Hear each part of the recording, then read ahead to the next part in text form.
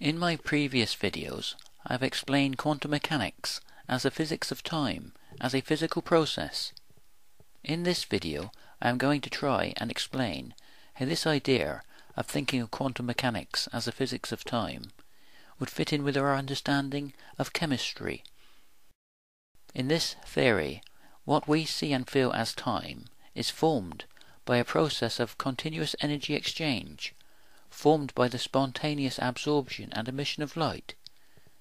Because it is impossible to achieve absolute zero, everything is radiating light photon energy continuously. We have a process of continuous creation, with time as an emergent property, with the future coming into existence photon by photon, relative to the position and the energy and momentum or actions of the atoms within each individual reference frame. We see and feel this process from the center of our own reference frame as the continuum of time, and we are an interactive part of this process, with the wave-particle duality of light acting like the bits or zeros and ones of a computer, forming a blank canvas that we can interact with, turning the possible into the actual. If we think of chemistry as a bridge between quantum mechanics and the biology and the reality of everyday life, then if quantum mechanics does indeed represent the physics of time, then it should give us a deeper and more intuitive understanding of chemistry. Also, chemistry will be a good way to explain how the probability of the sub-microscopic world of quantum mechanics can represent the same uncertainty we have with any future event. This will be done using the physics and chemistry we already have, only the interpretation will change. The easiest way to see how this process works in our everyday life is to look how oxygen and hydrogen atoms bond together to form the characteristics of water. We have oxygen and hydrogen forming standing waves over a period of time in the form of water molecules. In this theory, the atoms do not just form standing waves over a period of time, but they form their own future, relative to their energy and momentum. The water molecules will do this by continuously forming and breaking hydrogen bonds, relative to the flow of the water. The molecules of water are continuously moving in relation to each other, and the hydrogen bonds are continuously breaking and reforming. This process forms dipole moments with the separation of charge, with the absorption and emission of photon energy. In this theory, this represents the future coming into existence within the reference frame of the water, relative to the energy and momentum of the water molecules. Because time and space are interlinked, in this theory it makes sense that if you increase the temperature of the water, you will increase the photon energy, increasing the space between the atoms of the water as time unfolds, photon by photon. If the increase in temperature continues, the increase in space and time formed by photon energy will be too great, and the atoms of the water will break away, and we have a change of state from liquid to gas in the form of the creative nature of steam. This process also fits in with observations. If you decrease the temperature, there will be less photon energy for the breaking of hydrogen bonds that allow the movement of the atoms as a liquid. Therefore, if the decrease in temperature continues, there will be a change in state from liquid to a solid in the form of ice. Note, the atoms still form their own future relative to their position, in this case the decreasing temperature, and this can be seen in the individuality and diversity of snowflake formation. There are no two patterns of snowflakes the same in the world. This diversity is formed by subtle changes in photon energy that in this theory represents part of a process of continuous creation at the quantum level of the atoms. This diversity is possible because we have a process of spherical symmetry forming and breaking that even with only two types of atoms, of hydrogen and oxygen, can form an infinity of possibilities that we see as snowflake diversity. This process of symmetry forming and breaking can also be seen in the chemical reaction known as the BZ reaction. That is a spontaneous self-organizing activity, forming patterns of concentric rings. The cause can be very tiny, just light or photon energy can create this process of spontaneous symmetry forming. If you break this symmetry by putting a hot wire into it, you will form rotating spirals. But to create broken symmetry, there has to be a process of symmetry forming to start with. This video will put forward the idea that this symmetry can be explained by quantum mechanics in the form of symmetry, not just in space, but also in the form of time symmetry. To understand this, we will start with the periodic table of elements and the main principles of this theory. The periodic table of elements is the cornerstone of modern chemistry, but in many ways it is based on the paradoxes of quantum mechanics. In a new theory, the paradoxes of quantum mechanics can be explained, giving us a deeper understanding of why we have a periodic table of elements. This theory is based on just two simple postulates.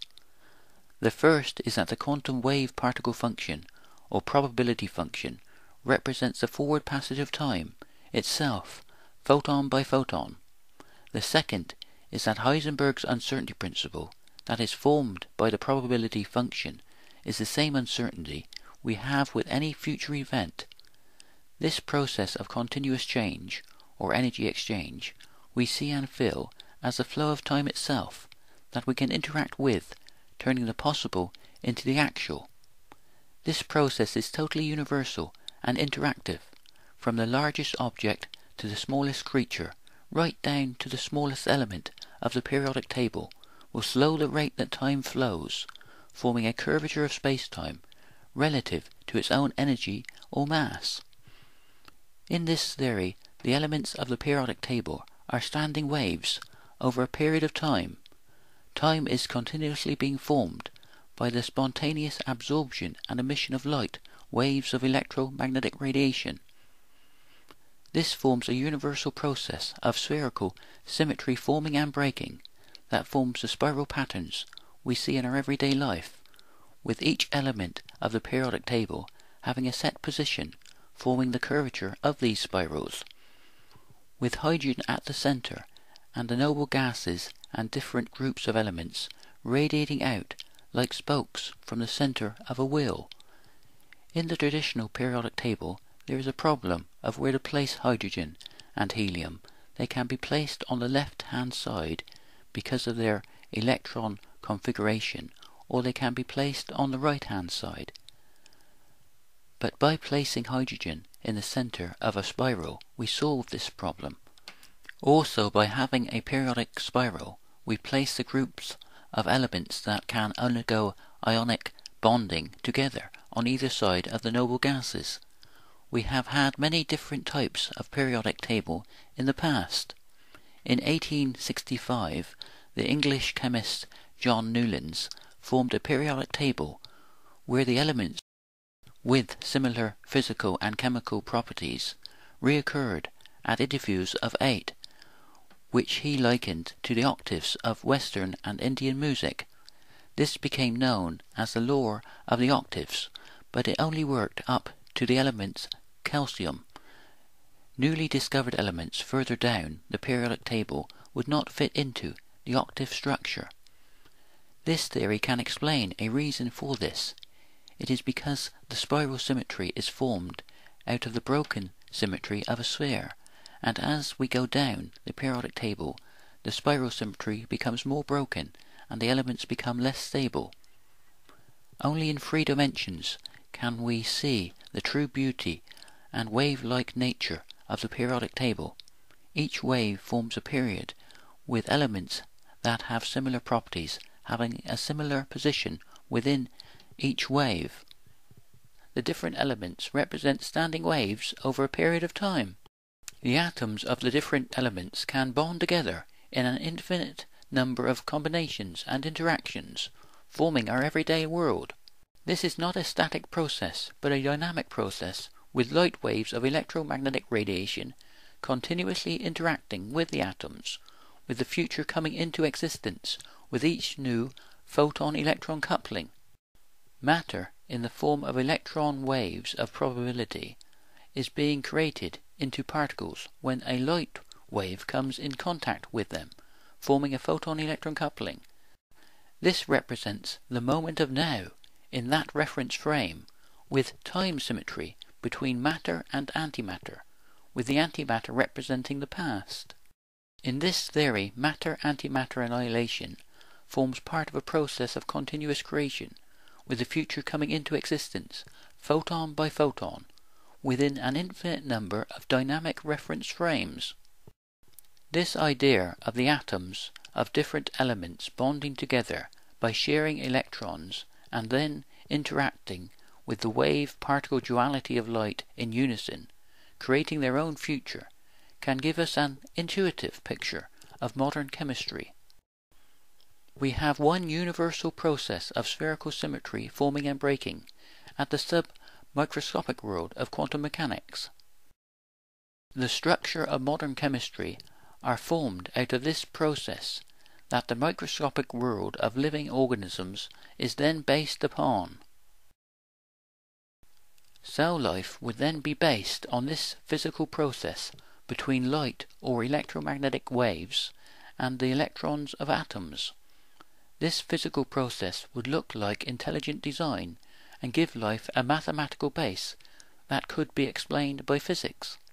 In this way, the probability of quantum mechanics, known as Heisenberg's uncertainty principle, can be seen as the same uncertainty we would have with any future event that we can interact with from the center of our own reference frame, turning the possible into the actual.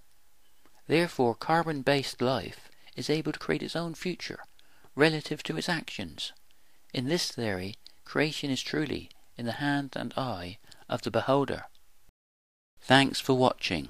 Please rate and subscribe. It will help in the promotion of this theory.